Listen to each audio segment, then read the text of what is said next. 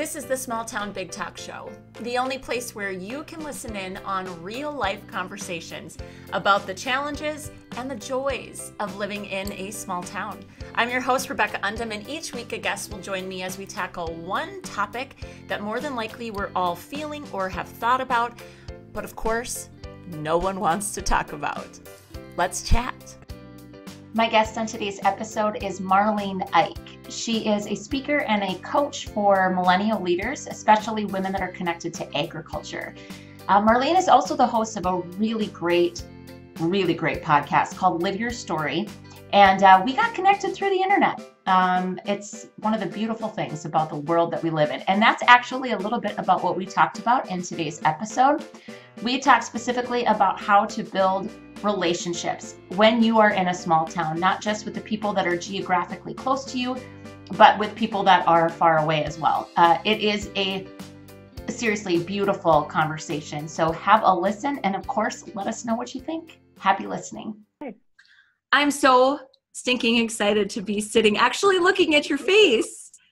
Me too. I'm so glad we're doing this. Me too. We had such a great conversation on your podcast, just not even a month ago now. No, it wasn't very long ago. Yeah. And I hope that you choose to be a high flyer, like a regular repeat guest, because I just think we have so many fun things that we can talk about. So today, and you and I were kind of jamming a little bit before we hit record here, but we're going to talk about relationships basically, and how, and this is beautiful timing when you brought this up to me. My VA and I just talked about this yesterday, about how tricky it can be to network. So I'm putting air quotes around that.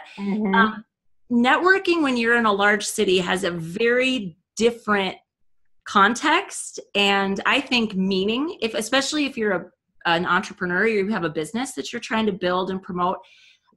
Networking looks very different in a large city compared to what it looks like in a small town. And you have some thoughts about this, and I cannot wait to talk about it because it's really, really important. It's the isolation, it's all the things that we talk about, but especially in this context of building the right connections and how, Right.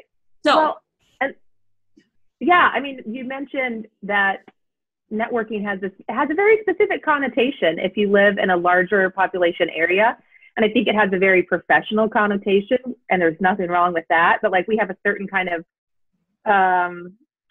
setting. We might even think of a certain kind of like environment or setting in which to do what networking. Like, oh, you're going to go to an event to do networking, or you mean like, oh, I'm going to make sure I show up early for the before meeting reception in order to chat with people, or I'm just going to very pointedly like have lunches with people in order to make professional connections. And so kind of has that connotation. And in small towns, it's a lot of the same approaches. It's a lot of the same things that matter, but it looks different because in a city or in any larger area, you're professionally networking, and then you only have relationships with that people in the professional sphere.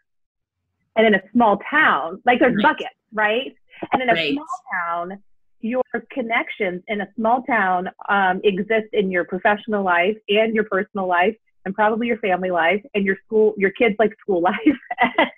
and it's very I was going to say muddy, but that makes it sound like it's negative. But it's just like there's no like clear distinctions. And so networking, I think, just feels different in a smaller area than it does in a big town. So yeah, I'm excited to talk about all this. Oh, okay. So that's beautiful, Marlene. What you just said, I actually do use the word messy quite often to describe this, because I get that it has a negative connotation, but what to me it says is that it's a challenge, because it's a challenge. And so all of the relationships that I have, like you said, we're inextricably linked, right? Like there's no compartmentalizing relationships in small towns. There's just not. You're going to see that professional connection in the grocery store, and then you're going to see them standing in the post office, and then your kids might in activities. And then you're going to see them at church, and probably in 8 different places in your life.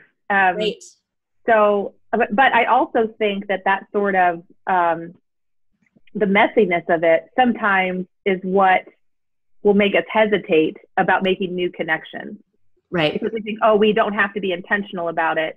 Or we think if we've moved into a town, like, well, these people all just have their connections already. And so it is messy. And so I think there's a lot of cool opportunities, but perhaps some challenges that are not valid, but we let them be challenges because of it too. Right. Yeah. Absolutely. So it's always the idea of limiting beliefs, right? That it's the way that we think about these things that actually create the problem. It's not a problem in and of itself. Yeah. So I do think that's true that, two things. One of the things that sparked in my mind when you said that, like, it might make us hesitate to reach out to new people. I also think we tend, because of this close proximity, to prejudge the value of the relationship. So we have in our mindset, like, well, this is that person in that context. Therefore, what can they add to this other part of my life? And do you feel like that's true? Oh my gosh. Okay. So before I answer that, can I provide a little background context? Because please do. I even had some notes I wanted to share. Yep, please do. I promise we're going to come back to that. So I grew up in a small town. Like the town that I actually grew up near has a population of 200. Like that was my mom and dad's address. So a town of 200, no stoplights. So it was a little town that had a grain elevator and the church that I, went to. So the town of 200, a church. Did it have a bar? Was that? No, by the time that I was a kid, no. When I was when my parents were growing up, there were 2 bars in town. Okay. That's normal. Bars, it's like a church, yes, and at least a bar, right? That's right. But the bars had closed. There was a little grocery store. I think even when I was a baby, there was maybe still a tiny grocery store. But like the next small town is only 4 miles away, because this is Ohio. Towns are very close together. Mm-hmm. And so the next small town still has the little grocery store and, the couple bars. And the other town in the other way does. So again, a town of 200, real small. But, we were 20 minutes away from the bigger town of 30,000 people. So, not too far. But like, I really associated my identity with that little town. And so growing up, I watched the way my parents had connections with people, right? So they had connections. They had both grown up in that community, especially my dad. Here's some good info. I've been doing some family history research, and I'll just tell you about my dad's family specifically. So my dad's family has always lived in my hometown, and all of my dad's ancestors are from Germany. I'm a good German American, descendant and Lutheran because of that as well. And all of my dad's ancestors are buried in one of 2 cemeteries right outside Jenera, Ohio. Anybody that moved from Germany and came to America, came directly to Jenera, and they are buried there. So none of my dad's ancestors are German and came and lived in Pennsylvania, and then their kids later lived in Indiana and then came. No, all of my dad's ancestors always lived in Jenera and had come to Jenera directly from Germany. So, not good or bad, but I'm like a very stereotypical small town kid where you're related to everyone. Right. Your entire family has always lived there. Mm-hmm. And so my mom's story would be similar, but not quite as intense. And so, as I watched my parents have connections with people growing up, they were very close with a lot of people because they went to church with those people. It was a big church in a small community. But also my dad is cousins with 40 people, I think, half the county or half the township in the area. Yeah. And so my parents are farmers, so they didn't necessarily have these professional jobs that were off the farm. Sure. So I'd never watched them necessarily network or connect with people that way. But mostly they're and they still are people who are very involved and very connected in this very close-knit community with people, so they're the kind of people who, so-and-so just had a baby, we're going to take them a meal. So-and-so needs their driveway plowed out with the snow. I'm just going to stop down and do that. But as a kid, I always witnessed that because, they're family or they're part of the church family or whatever. And so that just thought made sense. So I say all that to say, by the time that I became an adult, I felt I don't know how to meet people or connect to people, unless they're my second cousin, or I go to church with them, or they're in this thing that I'm really already a part of. just because like no one had taught me to do that. I don't think intentionally. And so when I married my husband, I moved to his hometown. And so the town that we kind of live near is a town of about 30,000 people. So it's a nice, like, big town, and has a lot of really neat stuff in it. But I was sort of like, okay, like, how do I do this? And we lived for a little while kind of in a small town that neither of us were from, but in Ohio. So anyway, as an adult, I feel like, okay, like, you kind of have to like figure this out. So back to the question, which was about assuming other people can't fit into different things. Yep. I feel like one of the first things you have to get over if you want to make connections with people who are geographically very close to you in a small town is to not make assumptions about a couple of things. One would be what they think about you. So I thought it was very tempting when I moved here to be like, oh, well, people like, that's not somebody BJ was close with or whatever, so they're not going to want to get to know me. Mm-hmm. Well, why am I putting that on them? I don't know what they think about me or don't think about me, or if they would want to be friends with me or not. Or, you know, I might have thought, oh, they're not going to care about hanging out with me because I'm just like the girl who moved in who doesn't know anything about here. Well, how do I know what they're thinking about me? I mean, so I think it's really tempting to put assumptions on other people about, well, they're either, they already think this about me, or they're not going to, like, it as a way to say they're not going to want to be connected to me, so I shouldn't reach out to them. Right. Rarely are those things true. Right. Rarely are those things true. And I think sometimes that temptation comes from very limited information that you've maybe been given about that person. Right. It's very, very limited. It's funny, in my book, I actually talk about moving back to my small town. Right. The couple that taught my husband and I Lamaze, okay, in my small town. So I'm pregnant with our first child, were Hannah's parents. Like they were the parents of one of my classmates. And honestly, admittedly, Hannah and I were not close. Like we didn't run in the same social circles. I made the joke, like they were also Catholic, which, you know, so we didn't run into them in church because we were Lutherans. Like, but it was that was one of the first times for me, like as an adult, I moved to Fargo, biggest city in North Dakota. I learned how to network. Yeah. But in this very traditional, you're in a big city, you go to chamber events and business after hours, and you do this exchanging of business cards, right? Like, so I learned how to do that. Right. That was my first experience being back here, where I was so truly tickled, like delighted to my core at the gift that these two people brought into my life. And I knew nothing about them as humans, right? They were just, that's right. So I think the temptation, especially I would say if you're a returner, for sure, if you're coming back to a place where, you know, you have knowledge of people, but it's very limited in scope, it's really easy to be like, oh, well, we didn't. Yeah. Or also like assuming that the folks you went to high school with are the same people that they were when they were 17. They're not. Neither are you. Like, right. Let's all just get past the fact that we either did or didn't hang out in high school, right? Because we're not. High school is a whole other world, you know? Right. Right. For sure. So if someone sees you at the grocery store, smiles, but then turns around, it's not that they don't want to meet you. It might be that they just realize their toddler is in the next aisle over and they need to go, you know, chase them down. And so I think those kind of things we pick up, like you said, on little cues or this tiny bit of information that we have either from our past or from some kind of current interaction. And then we make a whole host of assumptions based on it and about why, that person won't want to connect with me.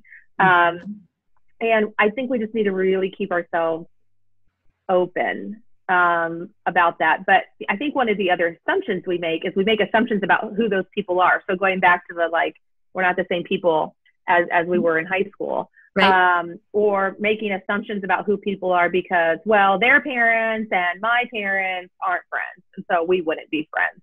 Well, isn't logical at all, right? Right. So we make assumptions about who people are, or we go, oh, well, they've always been in that organization that I don't think I care for. But that doesn't say who they are as a total human, you know? So there's just so many ways, again, that we pick up on these little pieces of information and then make assumptions about stuff. And hey, I get it. That's how our brains work. That's how our brains work for survival, like, and making broad assumptions. It keeps us safe. Yeah, but when we do that too much and don't safeguard ourselves against things that might not actually be true, we really limit ourselves from connecting with people who live geographically near us. So it keeps us small. Yes. Small. It keeps us small. Yes. And I such good things. So there's two things that kind of tie to these 2 points.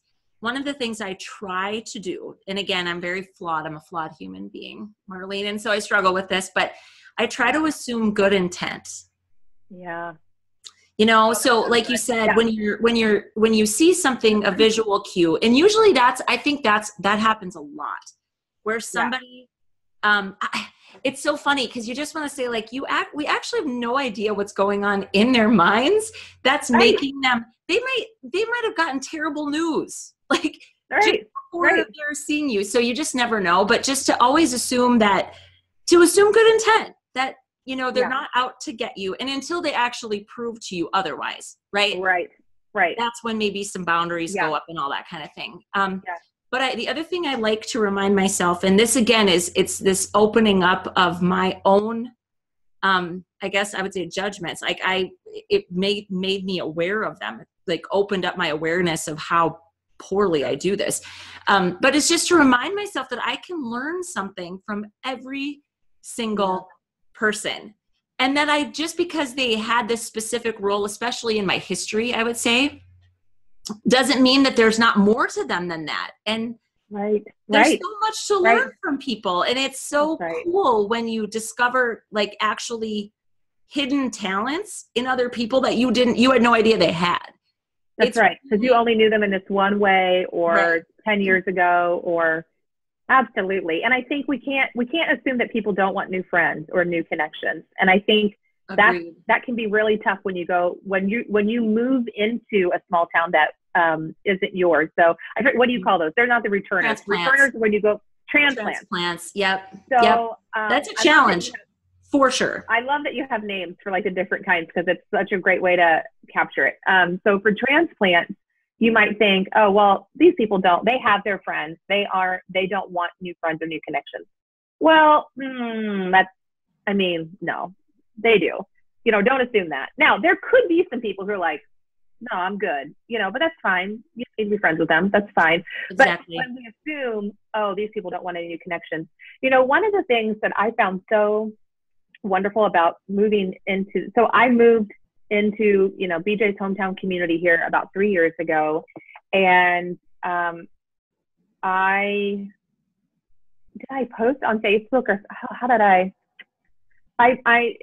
in a semi-public way had kind of stated, hey, one of my goals is to do some things locally or connect with people or something. And it was wonderful because within like 48 hours, one of our neighbors had gotten in touch with me and said, hey, like, I'm going to, it was like, what did we do? It was like a wine and painting type, you know, class or something like that. And so why don't you come with me? And I was like, sure, that'd be fun. You know, like, that was great. And I have, you know, since had other women I've met in the community just say, hey, I'm having a essential oils party, or I'm having this kind of thing, like, or I'm having a Keep Collective, you know, party, or I'm doing this. And so I don't even know, but like, come and meet people. And I'm like, okay, great. And then the thing there is that you have to be willing to go to those things knowing that most everyone else is going to know each other and you won't. And you have to be like, you just have to be okay with that, because you have to go through that a little bit in order to get to the place where you know a few people. And almost, I can't even think of a time where it's been otherwise, but you know, almost every time I've gone someplace, the host has been like, oh my gosh, I'm so glad you're here. Here, I want you to meet this friend who I think you have this thing in common. And I want you to, I mean, I think women do that naturally as well. But, you know, if someone, and if a woman is hosting, if she's hosting, that's right. She probably has a heart for hosting, right? Yes, absolutely. She's going to welcome anybody that comes. Yes. You know, she wouldn't invite people into her home if she was going to be like, why are you here? No. So, I mean, of course, you're right. People naturally who are hosting those things enjoy that. But so I've loved going to things like that, even if it was a product or company or thing I wasn't like interested in, but it was like, okay, I'm going to go to this thing to just like meet some ladies who live down the road from me. And those things have been so fun. And some of them have yielded friendships. Some of them have just yielded a feeling of, wow, there's some really neat ladies that live near me. And I don't know if I'll become like super close friends with any of them that I just met today. I don't know. But now when I see you at the county fair, like I can chat with you a little bit and I know how many kids you have and I know what, you know, who you are. And I think that I think you have to be willing to be uncomfortable a little bit as you go to some of those things. And then you quickly realize that you're not the only one who's ever moved into the community. Like, you know what I mean? Well, like God willing, you're not the only, you know, like if our small towns are going to succeed, like we have to figure out how to embrace transplants. Because we can't just rely on everybody that ever grew up here coming back. Yes. You know, that's not a sustainable plan. Yes. So if you are watching and listening and you are someone who really has some good roots in your community already, and you recognize that someone is a transplant, I ask of you, invite that person to things and intentionally make it a point to say, oh, I wanted to connect you with so-and-so, or I think maybe you'd love to come to this thing. And so if you already have the community, like the community for people who are coming into your small town, it's so important and will pay you back so fully with both just a feeling of, you know, you'll feel good about it, but like that comes back to you as well. Well, and okay, so there's a couple of benefits of having this mindset. One is that personal satisfaction, feeling like you belong, feeling like you have a sense of community, you know, feeling like you have a place. That's so important for just personal fulfillment in life. Relationships are important. Yeah. But then it's so interesting because one of the things I hear a lot in the work that I do is about how do we get, okay, so the phrase that a gal used with me it was like last week, she said to me, how do I activate other people? Oh. And this is how we activate other people. It's getting to know other people. So from a community standpoint, every committee is going to need volunteers. Every project, every program, every group. Yeah. If they're going to sustain and last and be here for the future, you know, you need fresh blood. Well, it's not just like, oh, Marlene's new to town, I'm going to ask her to do this, this, and this. Not until I know Marlene. Like, I'm not going to just randomly ask you, like, I'm in 5 things and we need 5 volunteers. So new people. Yeah. But that's how new ideas generate. That's how fresh perspectives come into play. But you've got to build relationships first. Oh, yeah. I mean, not to sound cliche, but so much yes, right? Like, no, I love it. Like you have to get to know people. And that starts with, like, if you're the person who's already rooted in your small town, then yes, you've got to be intentional. And does that mean you have to invite people over to dinner every week to your house? Not necessarily, but if that's like something you enjoy, yes, do that. Like, does no one else in your neighborhood do that, but you would really like to do it anyway, you know? But probably more likely it is, someone did this with me in the first year that I lived here. We had gotten to know each other very briefly because we both judged an FFA contest together at the local high school. And a couple months later, she had said, hey, I'm involved in this organization. We meet over lunch, you know, in town. And the speaker today is just really cool. And I think you might enjoy them. And I was like, I'm not going to ask you to do anything, but I just thought like maybe you'd like to come along. And so I was like, yes, absolutely. And it was great. And I met some cool ladies there. And in that case, like that wasn't an organization that I knew would be a fit for the kind of interests I had.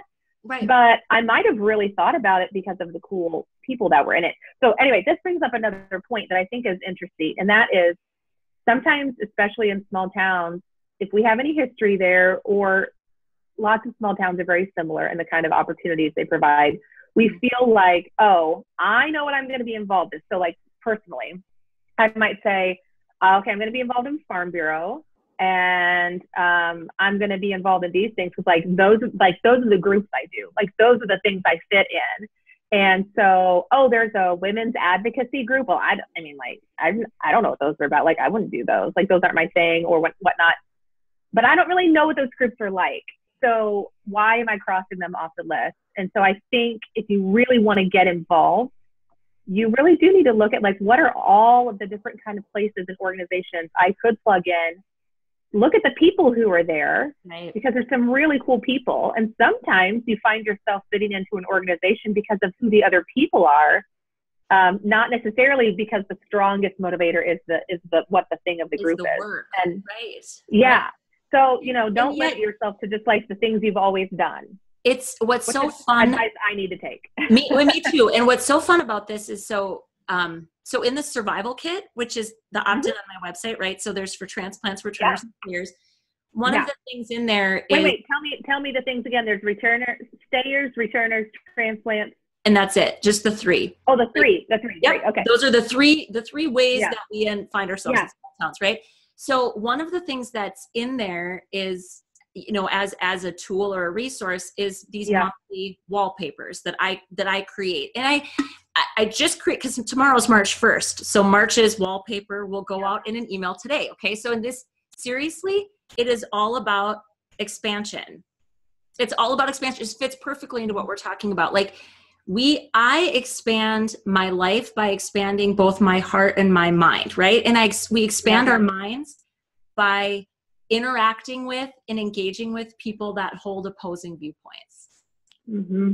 So making sure, on Monday, Monday's episode is going to be my friend Cassidy. And we were talking about echo chambers and how important it is. So like what you just said is, it's so easy to say, but these are my things. These are my people. And this is where like you said, these are my groups. But instead, just say, okay, what if you just visit another or visit another committee and see what the work's about? And that's, again, like living big in a small town is about just looking for ways to expand. And you don't have to be in a huge community for that to happen, because usually there's lots of cool things going on in small towns, but it is getting out of our own way. Yes. I mean, it's thinking about, I love that term expansion. I'm thrilled you're calling it that. And like, so for you, I think I know some of the answer to this, because, by the way, I loved your book. Thank you. But like for you, what does that look like for you? Because you're a returner. Like that's the group you would fall into, right? You're a returner. And so like for you, how did that work for you when you came back?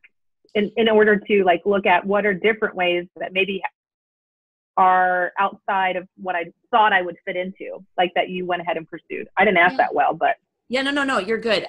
So it's exactly what you touched on before, that I needed to be very mindful of the prejudgments I had in my mind about people. Yeah. So to give you like an example, so I kind of told you, so Hannah's parents were my lamas. That was, I'm not kidding. That was one of those experiences where I grew to truly love them as people, not as Hannah's parents, but as individual people.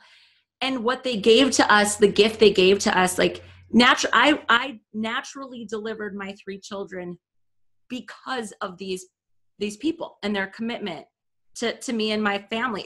They're beautiful people. Wait, does that mean that you had no drugs at all? That means I had no drugs at all. Okay. I have not experienced childbirth, but wow. It's something. That's amazing. Let me say, it's something. And that's not at all like the women that choose epidurals, like, do your thing. Yeah. Oh, for sure. But for whatever reason, I was like, I want to do this. And it was not just Sharon, but it was Tom as well, and how Tom supported my husband. It was just so cool. So that experience, and that was within my first year of living here. Definitely, it was a fundamental shift in my heart. Like, I don't know these people. I think I know these people. It's not the same. Yeah. So then another quick little story. My like a long-term boyfriend from high school, his mother, and then one of my mom's friends. Like, that's how I viewed these women, right? Yeah. Ex-boyfriend's mom and my mom's friend. They were in this club and they asked me if I would consider joining it, and they took me out to coffee. It was such a beautiful, and again, similar to you, I didn't end up joining that committee. At least it wasn't the right time, but I got to see their passion for what it was that they were doing. And again, it shifted and expanded my viewpoint of these two particular women. And I think that's what we have to do. If you're a returner in particular, it is you don't know everything about people. And again, I am not like, now I'm just friends with everybody. No, I'm not, because friendship, so like the inner circle, the nest, is something I protect. And I take that very seriously. But man, did it not change the way I think about people? Like, plugging people into different things and knowing what people's gifts are, I think is such a cool thing to experience. Right. So and we just, for me, that's been a huge deal. It's just to get over myself. If you're a returner, you just sort of assume, oh, everyone's going to treat me like a kid still. Yeah. Well, there may be a transition period. I haven't lived in my hometown as an adult, so I don't know what that would be like. And I recognize that now it's been a good 15 years since I lived there. So if I moved back, I'm sure it would be different than if I'd moved back very soon. But I would guess that even if there is kind of a transition period, if you show up in a way that, you're not interacting with folks as if you're still a kid in their life, that over time, like, that changes. And maybe it does take a little bit, but it takes time, I think. But for me, it was like releasing the smugness. So I came back with like a little bit of self-righteousness, to be honest. It's not pretty, but it's true. Like, I've lived, people. Like, I've been away and I've lived, and I can lend so much value to your groups. I mean, it wasn't quite that overt, but we just need to remember that it doesn't give us the right to be or do anything. Like, we still need to sit back and learn and ask questions. So I think really the goal here, to me, it's curiosity. I mean, if you can always keep a curious mind and heart, you're going to ask good questions. You're going to find out great information, but it's whenever we think we already know. That's what gets us in trouble. Yes. And if you are, well, this is a little bit on a different note, but I was thinking of this because just the other day, so I am on our county's Farm Bureau board. And so I'm helping to plan a farm tour that's going to happen this fall. And so our little committee had identified some folks in the area that we thought might make good stops. Generally speaking, I never know who they're talking about because I just don't know. Like the other people in my committee are native to the community and they know everyone and everyone knows them, which is great. So anyway, I had to call someone the other day to talk to them about, hey, would you be interested? Would you consider this? I've got some information I can share with you. And I shared with them my last name and I knew where they lived. Like, I had made sure I knew who I was calling, even though I had never met them. And I said, I just live like 5 miles east of you or so. And, it was fun. And so it was a older gentleman. And he said, now, how did he say it? It was very respectful, like super nice. And he said, now, I used to show hogs with Clifford Eick. How are you? And I said, yes, Clifford was my husband's grandfather. So, and in the past, I might have been bothered by comments like that, not because I cared about being connected to BJ's grandpa, who, I'd never had the chance to meet, but I might have been bothered because it was like, oh, I want to be me. Like, I don't want to be Clifford Eick's grandson's wife or whatever. But that's not what this gentleman was trying to do at all. He was just, it's what we naturally do is to go, wait, I know that name Yeah. Are you connected to these folks? They're just trying to kind of figure out like, where do you fit in and learn some things about you. And so anyway, I had thought of that because it goes back to like a smugness piece maybe of like, of thinking, well, sure, that might be my last name, but I want to make my own identity. Well, what should I feel like I need to have my own identity? People are just trying to figure out how you fit into everything and how you're connected to the people they know. And that's rarely a bad thing, you know? Well, totally. And I mean, I can absolutely relate to that. I mean, my husband farms now. So it's like, even though I'm originally from here, sometimes I'm like, I'm his wife, or for sure I'm my parents' daughter. I mean, they live across the street from me, Marlene. Like it's not something I can escape, but I think we always have to question. Defensiveness usually is a sign of something deeper, right? And I have a defensive, like I said, a little self-righteousness, and I get a little feisty about things, but then I have to take a step back and say, okay, what's really my problem? And is this really a bad thing, or am I making it a bad thing? It's not a bad thing, right? Yeah. So it's a lot of growth. Unfortunately, like we have to dig deep sometimes with some of these things. Yeah. It's not, that's why I was so thrilled when you said, let's talk about this, because I think a lot of the advice is trite because it's so much trickier than that. Like in a small town, you know, again, like you're woven together with everybody like this. Right. I don't just get to write you off, and I don't just get to leave because it's hard. You know, there's got to be more to it. So how do we dig deep in and find those things? So this is such a beautifully timed conversation.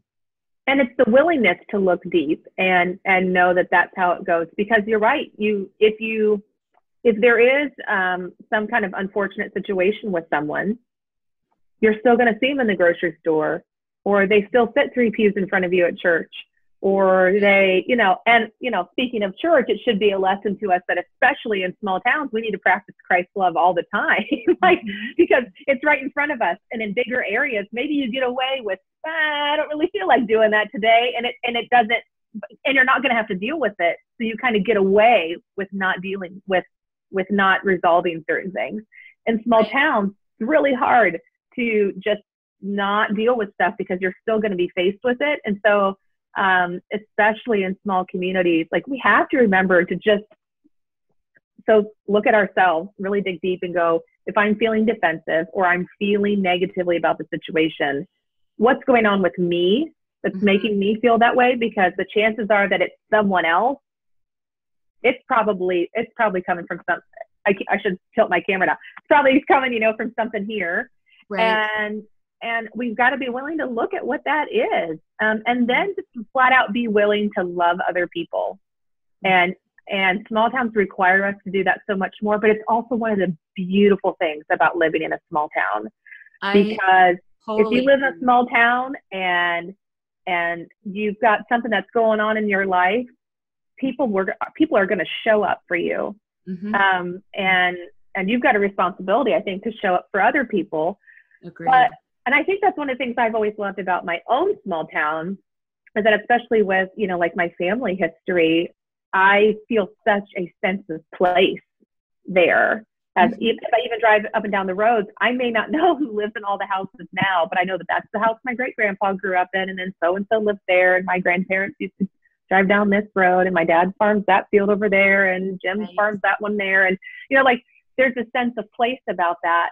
And I recognize that for me to feel that sense of place here, it's going to take time, and recognize it's going to take time, but I've got to be really intentional about doing that. And I shouldn't wait for people to always ask me. I should be grateful when people do ask me to participate and be willing to do that.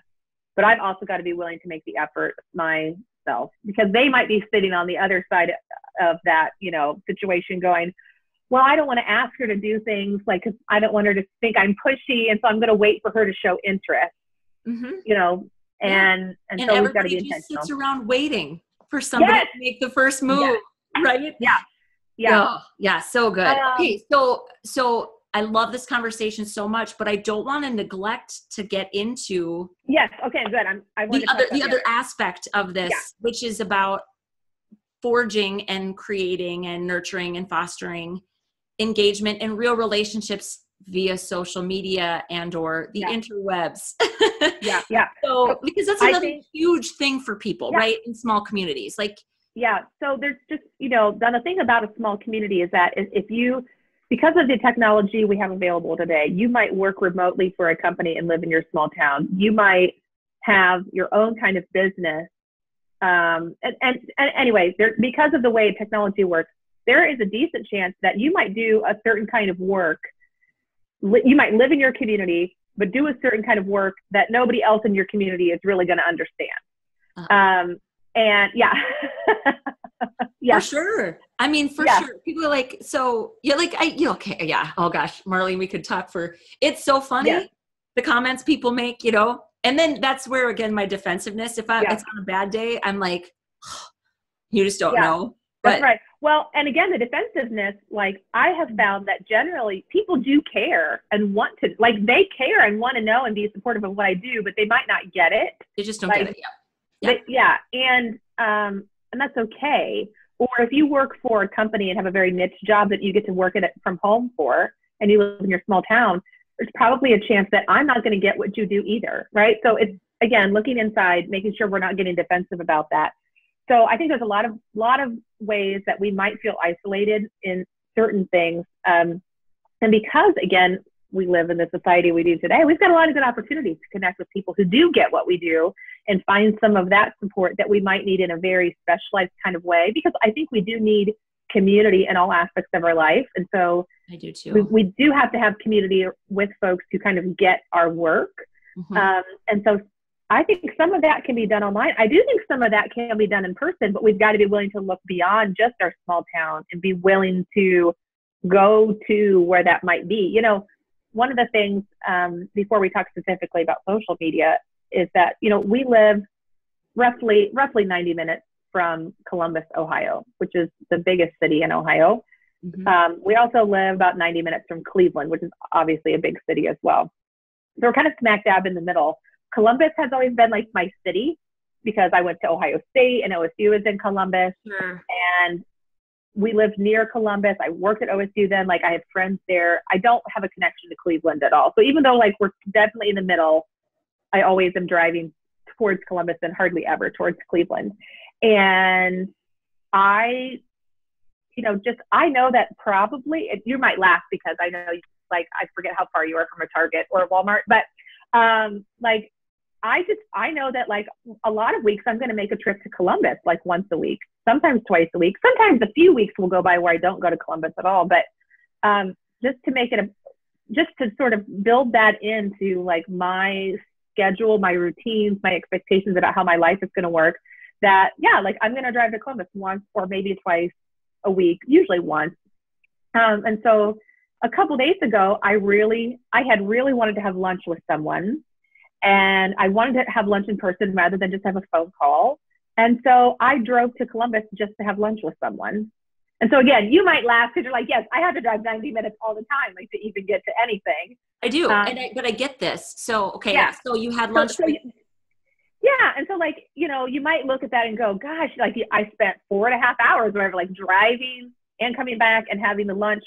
But that was important because some of those connections are so much stronger when you can do something face to face rather than over the phone or over a conference call. And so I think something that has been incredibly beneficial to me in a professional sense is for me to look beyond just my town and say, who are the people, and for me specifically, who are the women in their 20s to 30s to 40s who do work similar to me that I really want to forge a very strong professional connection with, and quite frankly, a friendship with, we can support each other.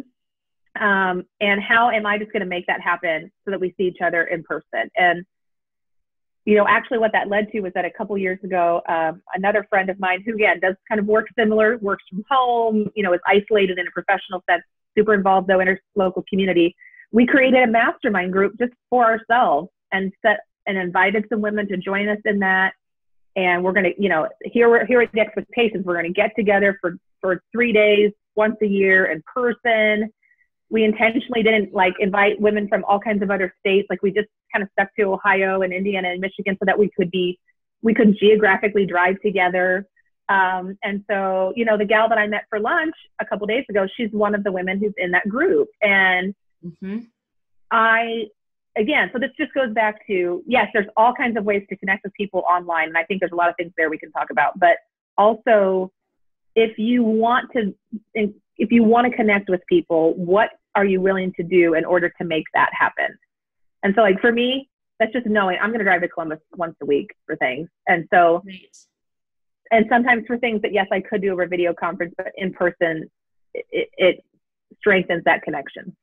So that was a soapbox, but no, you're good. This is beautiful because there's another aspect of this I want to ask you if you've ever felt or experienced. So having moved from Fargo to my small town, so now I'm 110 miles from Fargo. All of my professional connections were there. So it's kind of funny you say like I go here instead of there. I totally have that in my life too. Like Bismarck is the capital of North Dakota. I don't ever drive to Bismarck unless there's like an event or something, because I just don't have, I don't have people here. So, and you don't know where the restaurants are. You don't know what's right. Like, I don't know anything. I have to GPS everything, which is silly, you know? But one of the things that was a huge, I would say game changer for me in terms of productivity in my own business, when I first went out on my own. Okay. So I came back and I worked for other people for 5 years before it back in Oaks in our small town. Anybody who wanted to have coffee with me in Fargo, even, I would figure out how to schedule them all in. Okay. So I was absolutely doing that, but I would say I was doing it without intention. Okay. So I guess for the women that are listening, I also want to be sure we are being good stewards of that travel time. Like you are being smart and you are being strategic. The women that you're talking about, there is a clear, and again, it's so hard because locally it's all about relationships. Like I have no idea how this is going to benefit me and it doesn't matter. I just want to have a knowledge and knowing who people are. But for me professionally, I've actually had to be much more discerning about who gets those coffee dates and lunch dates with me and who doesn't. Have you experienced that ever? A time where maybe I think overdid those for the sake of getting to know people, and then at some point you're like, how is this furthering my business, and how is this strategic? Have you ever experienced that? Well, and for sure. And I think for me, it was learning. It was learning to be able to know the difference between, is this going to be an interaction that furthers our relationship, or is this an interaction about getting some task-related things done? And if it's one that builds a relationship, then I'm going to really consider making the space for it in my schedule to travel to them and do that. And what I've done, I think, again, from a very tangible logistical thing, there is, so we live north of Columbus, and I-270 is the outer belt that goes, or the interstate that goes around Columbus. And just outside 270 on the north side of town is a major exit called Polaris Parkway. It would be like the Jordan Creek of Des Moines. It would be the, I'm trying to think of like another city, right? So it's like a big shopping center area, lots of great restaurants. It only takes me an hour and 10 minutes to get to the Polaris area. And so one thing I've learned when I do make the decision to say, yep, I'm going to make the time and space to meet with someone, I just request, hey, can we meet on Polaris Parkway someplace? Because then it's super easy, like for me, and it makes it even easier. So I guess what I would say is, first, try to really discern the difference between, is this relationship building or is this more about getting some tasks done? Because again, technology allows me to have great meetings, great conference calls, video conference chats when it's more task related with folks. And to just like schedule it in, get it done. Like we're doing this here, getting this both from our individual offices. If it's relationship building, then I really think about making space for it. And if I've decided that, not necessarily giving all of it, but asking that person to perhaps give a little bit too and say, could you meet me on Polaris rather than you coming all the way downtown? Not that it's that much further, but traffic and other things, it's like super easy. Now, that doesn't always work out. like the lunch I had a couple days ago, we met downtown because of all the things that just worked out. And I said, yeah, like I'm willing to do that. It was going to be in the middle of the day and traffic was going to be fine, you know? Yeah. So it's about, and knowing that if you're earlier in your career, you might be choosing relationship building things more often. And I think that's okay. And I think that might be a realistic thing you have to think about, because now as a 36-year-old, I've spent some time building some of those relationships where we can get on a conference call and get things done because we've already built a relationship through in-person things over the years. Yep. And I think that's important to recognize, because if you're early in your career, you may need to figure out how to do some things in person in order to build the relationships with certain organizations or groups and do more of that early on. And there's not a substitute for in-person connections, but my gosh, in-person connections can be complemented so well and followed up on it and continue to be nurtured with all of the things we have online. Initially, we're going to talk about social media now. So now I'm trying to circle back to that, right? Like, so. Well, so one other thing on the outside of your kind of immediate. Yeah. What's your take on conferences and workshops and all that kind of stuff? Like, what's your take on that from a relationship building standpoint? Yeah, I used to think like, oh, okay, spending money to go to a conference is like frivolous spending. Like, I'll do it if I have extra, or it'll just be like fun. What I've realized is that no, it's not frivolous. Like, I need to budget for this. I need to make it happen. Because it's necessary in order to make the connections.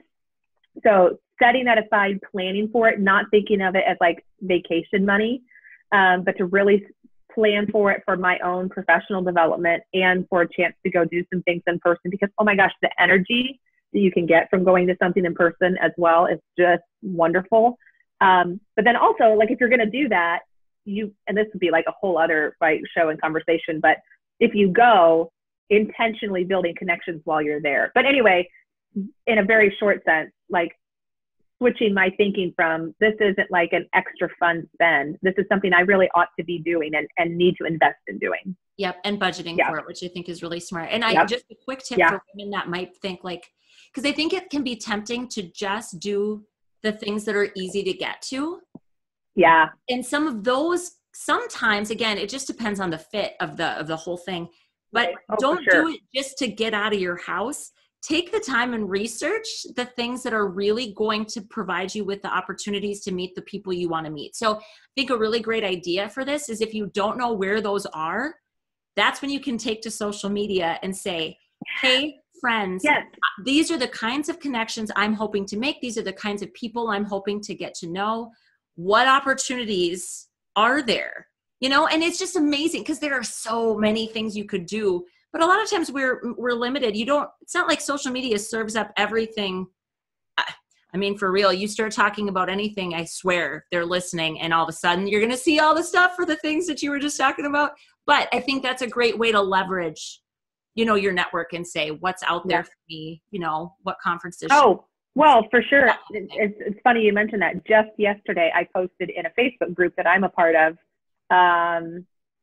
hey, like, folks, I would love to attend a conference about podcasting this year. What would you recommend if you have been to one? Because I had Googled it and like looked at different things, but I really wanted to hear like, what do you think that is valuable or whatnot?